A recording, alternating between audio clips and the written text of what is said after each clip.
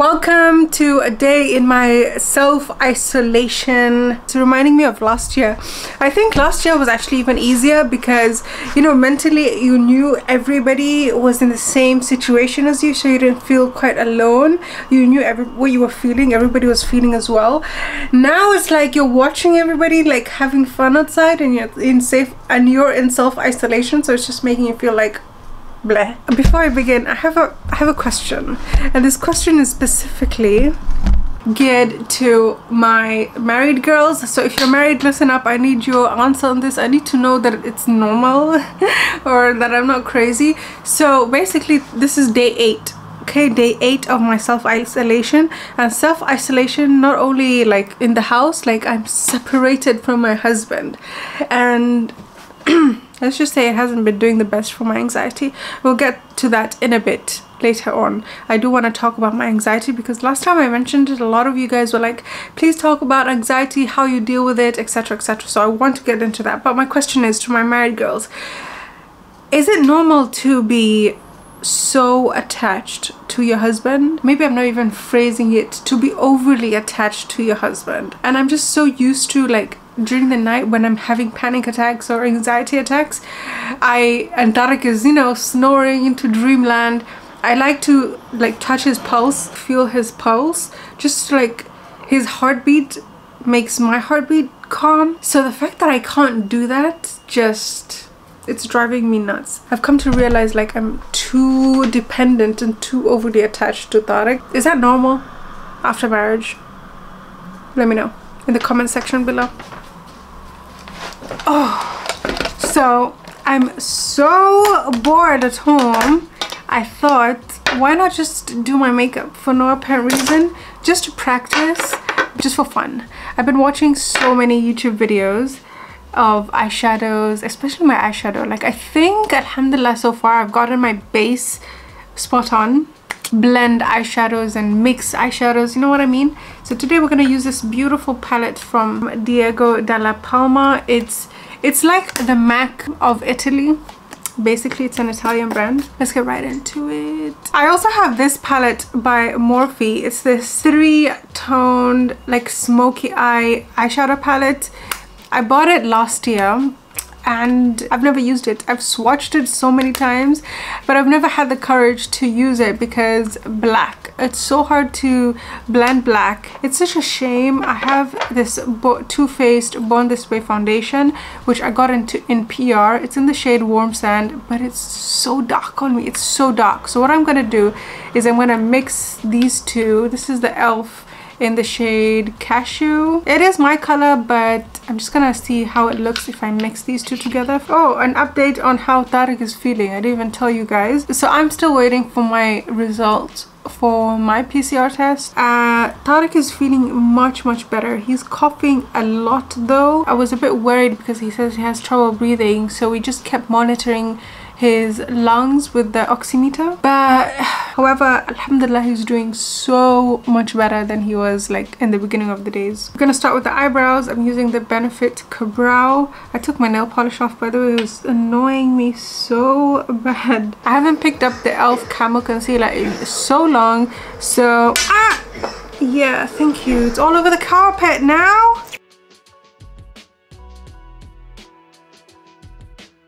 I'm gonna start by packing on this color. I'm literally following like those tutorials that I've been watching for the past 3 days, what they've been doing and how they've been like packing on eyeshadows. I'm gonna take the lighter shade, I think the brown.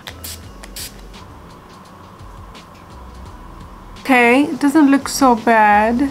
I can never get my glitter more pigmented. I don't know why. It's time for foundation. I really need to get one of those plate mixtures, mixing things. I hope it gives me the right shade because it's the first time I'm mixing these two foundations.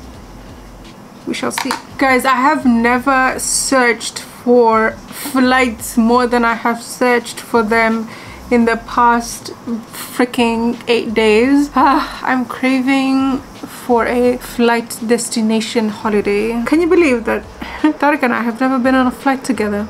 How weird is that? It bothers me that we haven't, to be honest. Like, how can we be married and not have been on a flight together. It doesn't make sense. The shade is not so bad actually. It's not so bad. The shade I have for the e.l.f. is too yellow for me, I've noticed, which is why I've kind of like stopped using it.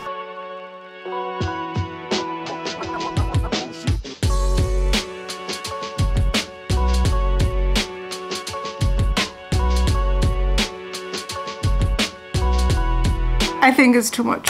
I think I overdid it. I think I overdid it. I think I overdid it. I'm actually really liking this, I think. Eyeliner done. Look how lashes make a difference, guys. For lipstick, I'm thinking of using this Sigma Beauty Infinity Point lipstick in the shade Epiphany.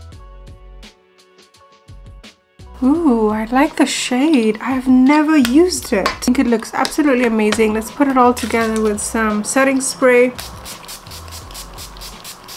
I don't even know why I'm putting setting spray. I ain't even leaving the house. After doing the makeup, this is how it looks. It's a complete mess. I am now in the kitchen, guys, and I have been craving, proper craving. And no, I'm not pregnant, before anybody even says in the comment section craving is a form of pregnancy, because I've gotten that and I got so mad. I've been craving tuna cutlets. I did share the full recipe of it here in this video. It'll come on the screen so you can watch how to make them. But oh my gosh, they're the most amazing snack to have in your kitchen, in your fridge, in your freezer. So I'm making a big bunch so that I can freeze some of it and just have it when I want. I don't know if I should turn the snack tuna cutlets into a full-on meal, because I am hungry, so I'm thinking maybe I should add on some chips. I generally used to think that I'm gonna be that wife that when their husband comes back home from work, this is how they're gonna find me. I'm gonna be all dolled up, waiting for his arrival with food in my hand, ready to feed him. Anywhere. Now that I'm actually married, I put makeup maybe once or twice a week, sometimes not for a good 2-3 weeks. Of course, I do keep myself presented. I always smell good. I'm always clean and fresh and everything, but I'm not always dolled up like this. Nobody has the time.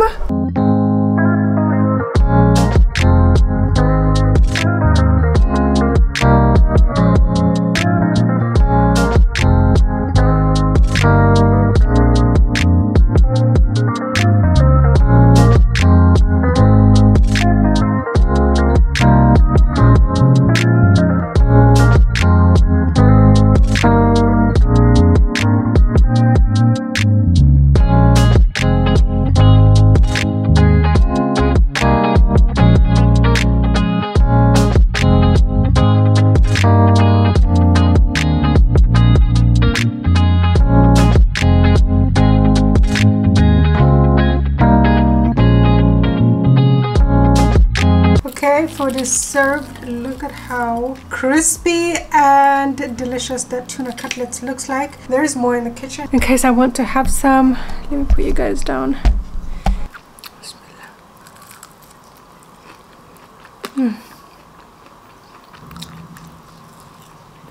Cravings satisfied.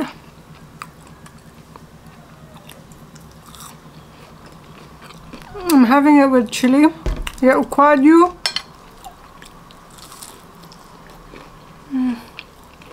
This is the best snack ever. It does take a little bit of time to make it, but then if you've made it in bulk, oh my god, it's such a lifesaver to have in the freezer. I ended up finishing my food because I was just so hungry. I couldn't concentrate on talking to you guys. I'm really not feeling too good, to be honest. I don't know why. When it reaches like the evening, my fever just shoots up. I'm still waiting for my results for my PCR test. I did the test to see if I have COVID. My fever, every time I finish cooking, I'm exhausted and my fever just It goes high.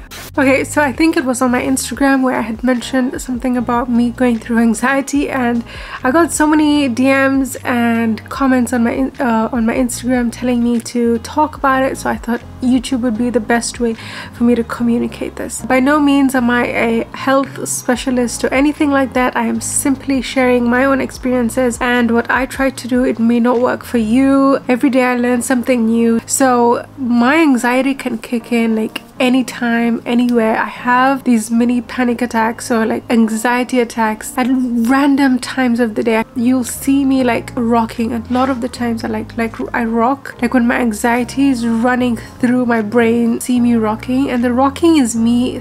It's now up to my brain, like it's working, and it's that bicycle is hitting the road. My brain will not stop thinking. I will overthink something and overthink it and overthink it, and then it'll just make me paralyzed. I will not be able to do anything for the day, for 2 days, and it really sometimes affects like my productivity, which I really hate. So in different times I deal with it different ways. For example, if an anxiety attack comes through like social media and it's at night or it's in the evening or something like that, I like to distract myself, because my mind will run 100 miles per hour, and so for me to slow it down, I tend to like to distract it, and I distract it by watching Friends, the TV show Friends. Oh my god, it has done wonders for me. So I will make myself a nice cup of tea or some comfort food. I'll get into bed, I will put on Friends, and I will just watch episode after episode after episode. Another thing I really like to do is talk to family. I'm so grateful that I have an incredibly amazing support system. My dad, my mom, my sisters, I can call any of them at any time and we'll just talk about anything, about business, about whatever it is, and I'll just forget whatever I'm going through. So having a good support system is super crucial. My husband also plays a huge part of it, Like I mentioned earlier, if I'm going through an attack at night, Tariq always sleeps first. By the way, mashallah, he puts his head down, 2 seconds he's snoring, he's sleeping and in dreamland.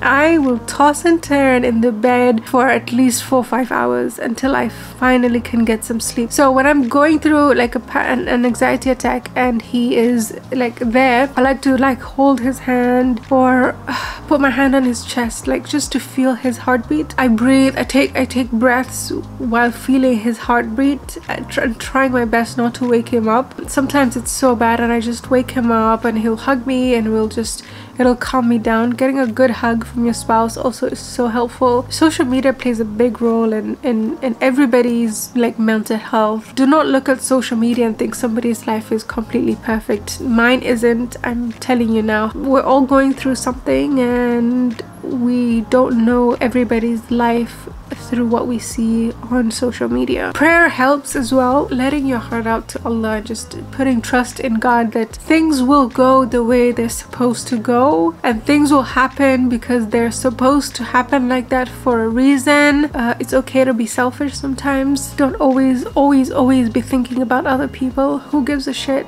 really? Once you're good, you're healed, you're in a better space, give all the love that you want to give out to other people. Fill your cup first and then look into filling other people's cups with love and happiness. If you guys would like us to talk more about these things, let me know in the comment section below. If you guys want to ask me questions that I could answer in the next video or the video after that, just leave everything you have in the description box below. Let's have a conversation about this. I would love to know that. It feels good sometimes to know that, you know, you're not alone. Everybody else is pretty much going through the same as you are. So feel free to comment what you like in the comment section. For now, let's go and get this makeup off because I'm tired. Nothing feels better than taking your lashes off at the end of the day. So to remove my makeup, I recently discovered this amazing cleansing balm, and I'm not sponsored, but I saw it on TikTok and it's called Juno Skin Clean 10 Cleansing Balm. I used to use the Elemis to remove my makeup and I generally have used it, like it's nearly finished, but the price of this is like the price of this, and look at the difference between the two. I have been using it and it's the most amazing product to take your makeup off. So all I do is I lather it on my hand like that. It literally just melts your makeup. Look at that. Like, it melts everything up really well. Next, I'm gonna go in with the usual, which is the Paula's Choice exfoliant, and then the Alpha Arbutin from Ordinary, and then Niacinamide from the Ordinary as well. Now I'm just going with the Vaseline lip balm. I love this stuff. Now I'm gonna be using this Radiant Serum from Caudalie. Put it before moisturizing. I put it all over my hands because bring it down to my neck.